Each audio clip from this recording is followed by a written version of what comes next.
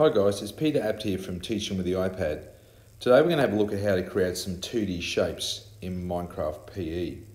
So I'll begin by saying this is a creative flat world and this is a really good world to have when you're sort of starting out, especially for any sort of educational content, because it gives you a nice clean surface to work on, and it's really easy then to take photos of the learning content that the students have created.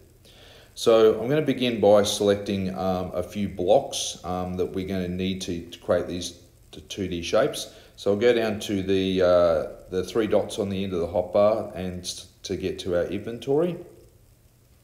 And I'm going to go to the construction tab on the top left, and I'm going to select a couple of these color blocks here. Now, with a lot of the stuff we do, especially in maths in Minecraft, we're not necessarily interested in the properties of the block. It's more the color for this purpose, and also too the fact you'll notice all of those blocks have an edge as well, which makes it really easy to count. I'm also going to go into the nature tab and select a grass block, which allows us to patch up any grass areas that we might accidentally dig. So let's go and have a look here now, and what I'm going to select is this green block first.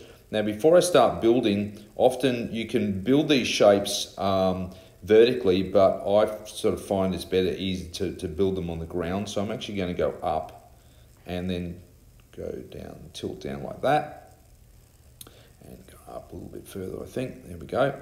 And you'll notice that if I place a block there, it works quite well, but if I go up a bit higher, it doesn't place. So that's just one little thing to be conscious of. Now, when I place a second block there, you'll notice how you can see the individual blocks, and that's really important, I think, because it allows students to count the blocks very easily. And so, for example, if they are making a square, obviously we've got 6 blocks across, and that allows us then to go 6 blocks up that way. So you can see very quickly, we can go in and create our square.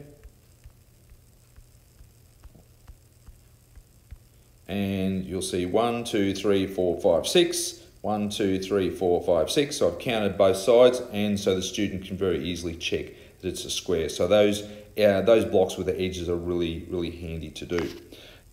So let's now have a look at some of the other 2D shapes we can make for this project. So there's our rectangle, triangle, our pentagon. Now you notice with the pentagon I've actually created on the side, so if you do that diagonal line to begin with, it makes it really easy then to get the angle for the pentagon. There's our hexagon. And obviously some of the shapes aren't going to be perfect, but by doing things like this, our circle obviously, and obviously I've used the torches just to fill in the corners and make a more of a circular shape. You're certainly going to get the idea, and from the student's point of view, you can represent those shapes relatively accurately. Go a bit high, there's our kite. And the other point I want to make here too, for example, here's our octagon, is that you don't need to do solid shapes. You can just do an outline, especially on the shapes that might be bigger. I often find if you make them a bit bigger, they're actually are more true to the actual shape that you would see in the real world. So that's a little tip as well. So there's a few things that you just need to know about using creating 2D shapes in Minecraft. I do have a Pages template that goes with this project, and I'll put a link to that in the description below. So I hope you enjoyed that. That's 2D shapes in Minecraft.